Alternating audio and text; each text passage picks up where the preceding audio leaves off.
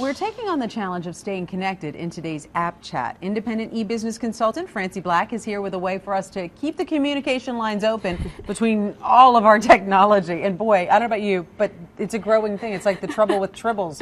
Yes, that was a Star Trek reference. Very good, very good, very good. Yeah, so what we're talking about today is how do you stay connected on the go, maybe going on spring break this week or next, summer vacation. You got a long drive, you got kids in the car, you've got your game devices, your phones, you got I got the tablet. You got your tablet, you got your laptop, and you want to be connected. Right. So how do you do it? Well, there's a couple of options that you can do. We're going to talk about phone tethering, and then we're going to compare it to having a dedicated mobile hotspot. Okay. All right. So what phone tethering does, it's actually just available just about on any smartphone. Okay. And it's just an option in settings somewhere, and then you can say set up a personal hotspot now.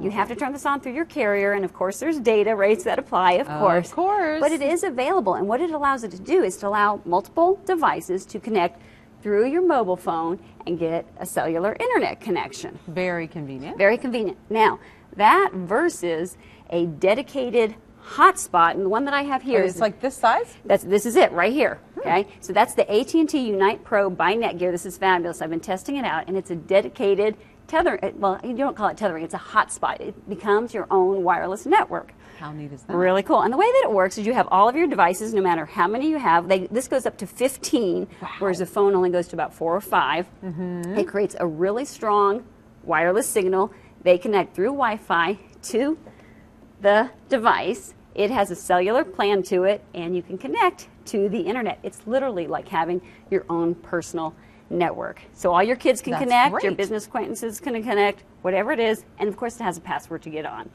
Now, how do these compare? Why would you do one versus the other? Oh, look at this. All right, so for phone tethering, the biggest advantage of this is that it's convenient because it's in your pocket. You can turn it on by just touching it with your thumb or your finger, but there are some cons to it. It drains the battery life of your phone. Your calls can get dropped depending on your service and your plan and so forth.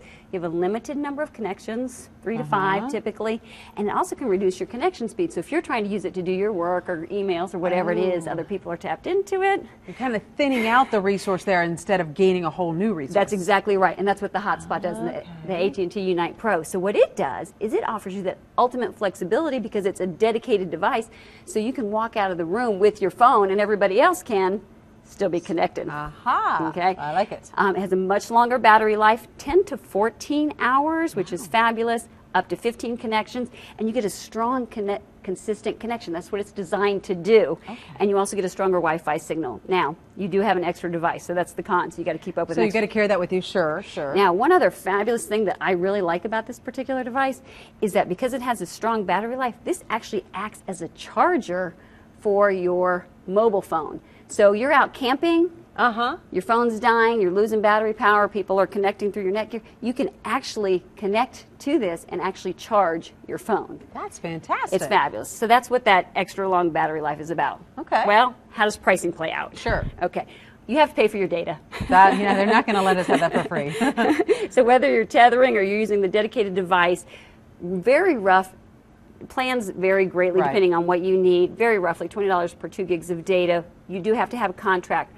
One thing you should know about phone tethering, a pro, is that if you have a data share plan already, tethering may already have it included. And for this, you have your phone plan, and of course, you have to have your data plan for this. So much information, and she goes into great detail for you. So what you need to do is go to our website, WLOS.com, and click on Tech Time, and that's where you'll find a link to the app chats that we have done, and you'll also find out how you can sign up to get Francie's e-newsletter.